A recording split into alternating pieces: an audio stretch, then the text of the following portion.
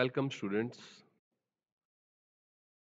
Today we are going to study about mechanical 3D printer which is available at Mechanical Engineering Department of Chandigarh College of Engineering and Technology, a college affiliated by Punjab University. Today we are going to learn about 3D printer and the software used for generating a simple part.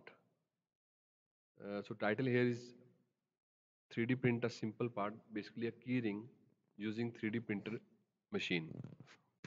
Objective of this session is to teach you about CAD modeling and 3D printer. Material that we will use is polylactic acid PLA of dia 1.75 millimeter. The software that we will use in this is Autodesk Inventor and ideaMaker. After this lab, you will be able to create 2D sketches and 3D models on Autodesk Inventor, and after that, you can import those models into ideaMaker software for 3D printing of the components.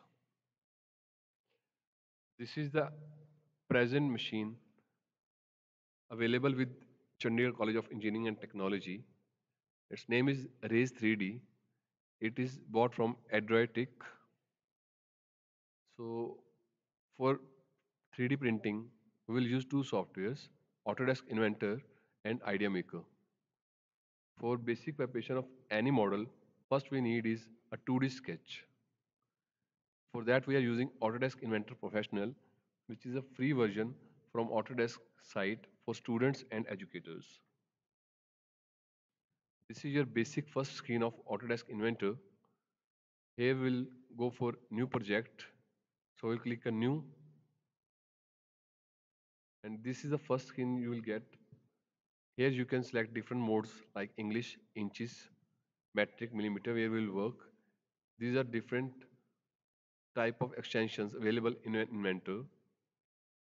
This is your first display screen of Inventor. Here we have 3D model tools and sketch tools. Firstly, we'll go for 2D sketch. We'll select a plane here, XY plane, to start working. We'll make a rectangle here of dimension 60 in x-axis and 30 in y-axis. After creating a rectangle, we will finish sketch, and then we will get into 3D part modeling, extrude command. Here we will get a depth of 4 millimeter, and we'll do OK. We'll get a 3D model here in which we will mention our name or any text that we wish to with alphabets which we want to print on this component. Here we are using New Year 2023. Here you can mention different type of textiles, their sizes, their characteristic, bold, and where to place in center or on sides. So here we have it in center. We'll again extrude it by side by a height of 1.5 millimeter. After getting this component ready, we have to make a keyring. So we'll make a circle first here on this corner so that we will put a ring here for keyring.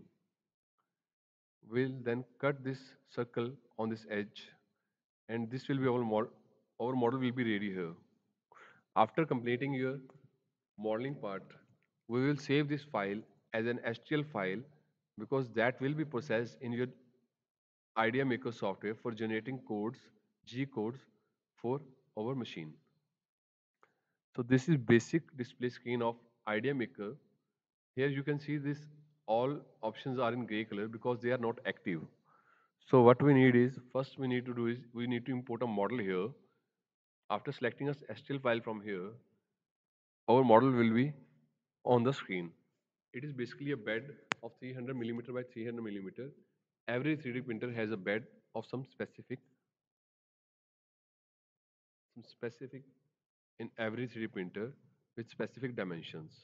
Now the commands are active here, so you can scale it, increase, you can increase the size here, you can rotate the piece, or you can make a multiple components here on single bed after moving them on sides. Then you will go for start slicing. After clicking on start slicing, you will have three templates: speed, standard, and high quality. These depend on the layer height that we will take the infill density, and the infill speed that will be there to improve the quality of the process or to get the component at a faster speed. You can change that thing here in edit, where you can increase or decrease infill density.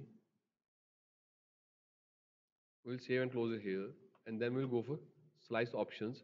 Here, after post-processing, it will show us that for this component, the G codes have been prepared, and the estimated printing time for this component will be 42 minutes 29 seconds, and estimated weight will be 10 gram, and the dollar price will be $0.30.